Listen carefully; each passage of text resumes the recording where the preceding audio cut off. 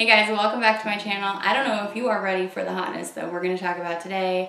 All my little nudists out there, we're talking about the Nudity collection from Virago Varnish. Do you guys love a great nude polish? Are you looking for some that are good in just one coat? Slap them on, one coat, you're good to go with your perfect nude polish. That's what this collection is all about. So Virago Varnish put together 6 shades that I was able to get all opaque in one coat, and that was making me so super duper happy. I love Virago Varnish. They come out with some really amazing polish. Usually they're blowing my mind because of their color combinations, their super awesome glitters or holographics, but these ones are stunning me for the quality of formula, making them nice and opaque and easy to apply, just buttery, creamy, and then the perfectly picked out colors. You're gonna love them. So let's get right into it.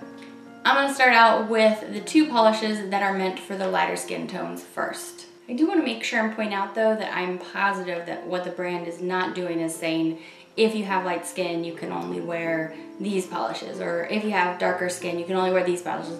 They're just suggesting some shades that would probably go well for your skin tone. I fully intend on wearing all of them, so I just want to go ahead and point that out because I'm positive they're not trying to do like a whole stay within the lines kind of thing. No, it's just a fun suggestion. So let's get into it. The first 2 polishes are called Bare and Skin, and I am wearing Bare today. Does it look like my bare skin?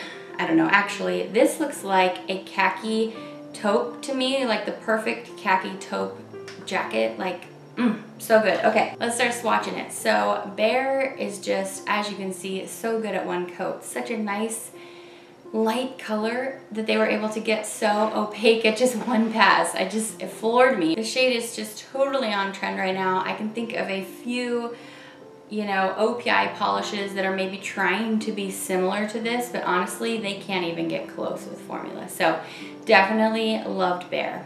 Next up, we're gonna look at the polish called Skin. And so this one is different from Bare in that it's slightly more ivory toned. It definitely has less brown in it. Also super beautiful. How did they get such a nice light shade done in just one coat? I don't know, but I think it's a must-have.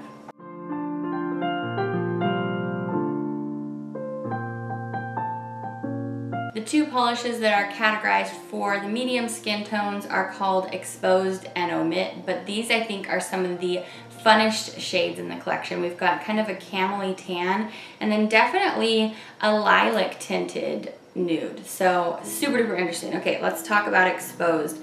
This is the lilac tinted one. Again, such a great formula. I mean, perfect for me. This is just right up my alley. I mean, you do a couple drops of purple into a nude polish and hello, my new favorite nude. I just thought this was beautiful. I just never wanted to take this off. Thank you for the gorgeous formula, Virago Varnish. Yes, please. Next up we have Omit, and that is the camel color. And this is not like a harsh camel. This is very, you know, it's a lightened camel. It's like a light-hearted camel. Going towards a tan. It's definitely tan with a lot of yellow in it. I love this, even though I don't have a lot of yellow in my skin, you know, in my skin tone. It just goes to show that you really just wear what you like, right? And I really am liking the interesting nature of this polish and the great formula. All right, and then we're down to the last 2, and these are the perfect nudes for darker skin tones, so to speak. These are rich and chocolatey and just so good. Oh my goodness. Okay, so this first one is called Disrobed, and this one is the more gray toned of the last 2. Not quite as chocolatey, but you can still see it in there. This one is also, you know, I guess a little bit, it's almost like a deeper, sexier version of the lighter gray taupey, you know, shade that I have on here.